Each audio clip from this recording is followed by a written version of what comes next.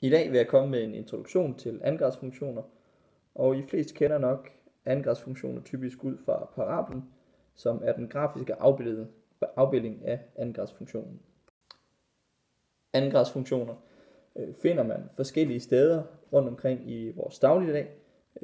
Et godt eksempel kunne være et springvand eller en vandstråle, som vi ser her, hvor man kan gå ind og sætte punkterne ind, og derigennem så finde ud af, hvilken funktionsforskrift den her parabel, eller den her vandstråle, den må have. Og i det her tilfælde kan vi se, at vi har fået en funktionsforskrift heroppe til. Hvordan man gør det her, vender jeg tilbage til i en senere video. Andre steder, man kunne støde på en andengradsfunktion, kunne fx være, når man er ude og kaste en bold. Og i det her tilfælde her, så ser vi jo Mads, der har kastet en bold herhen igennem luften, hen til hvor jeg står. Og ved hjælp af GeoGebra har jeg nu fået tegnet kurven ind. Og jeg kan hermed se, at det er en andengradsfunktion, som den her bolds bane, den følger i luften. Så boldes bane og ting, man kaster, vil typisk være beskrevet, kunne man typisk beskrive ved hjælp af en andengradsfunktion. Et tredje sted, man kunne støde på andengradsfunktioner, kunne være i en optimeringsopgave, som vi ser her nedenfor, hvor vi har et givet omkreds for det her spejl, som det i tilfældet er, og vi skal finde ud af, hvordan får vi det største areal som muligt.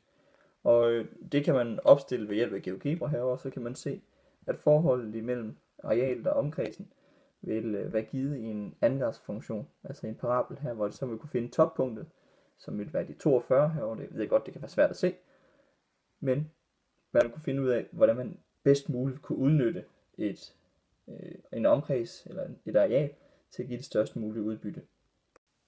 Opgaver omkring optimering vil typisk ligge lidt over det niveau, vi plejer at have i 10. klasse, men det kunne være rigtig fedt, hvis nogen af jer kunne få mulighed for at arbejde lidt med det.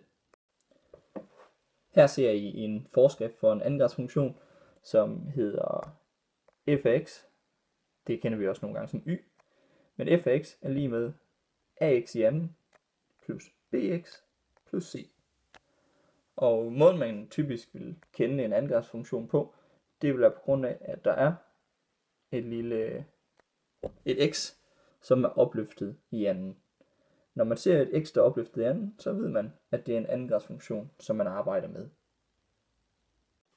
Nu har jeg fået sat en funktion ind, hvor jeg har fået sat tal ind i stedet for a, b og c. A heroppe kan man altid finde ved at kigge på, hvad står der foran x i anden. Så nu her midt skal finde a for funktionen nedenfor, jamen så er det 4, som jeg skal kigge på. Så min a-værdi, den er lige med 4. Når jeg nu skal kigge på min b-værdi, jamen så skal jeg kigge på, hvad står der foran x. Og hernede står der 2,5 foran x. Jeg skal se bort fra x'erne, når det er, da det kun er mine tal, som jeg er ude efter. Så b er lige med 2,5. Den sidste værdi, jeg skal kunne finde, det er min c-værdi. Og c-værdien den er kendetegnet ved, at den står helt alene. Der er ikke nogen, der gider at lege med c, så c står helt selv herude bagved. Og i det her tilfælde skal jeg være opmærksom på fortegnet, der står foran, da det er minus. Så det vil sige, at min c-værdi, den er lige med minus 6.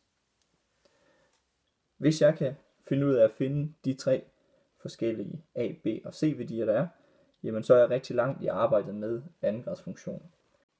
I det tilfælde, at der ikke er nogen b-værdi, det vil sige, at b ikke er repræsenteret, eller at c ikke er repræsenteret, jamen så er min b-værdi hernede, så er den 0, og min c-værdi er ligeledes 0.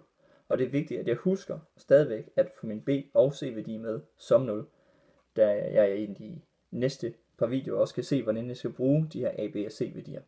Og man bruger dem simpelthen til at sætte ind i andre formler, for at kunne få et resultat. Så husk, at hvis b og c ikke er repræsenteret heroppe, så er de 0. Hvis at a ikke er repræsenteret, det vil sige, at der ikke er nogen x i anden, så er det ikke en andengradsfunktion, jeg arbejder med, og så er det noget andet, jeg skal have fat i. I nogle af de næste videoer vil I kunne se, hvad man skal bruge A, B og C værdierne til. Man kan bruge dem blandt andet til at finde toppunkter og finde nulpunkter og finde diskriminant. Så se med i de næste videoer. Tak for nu og god arbejdslyst.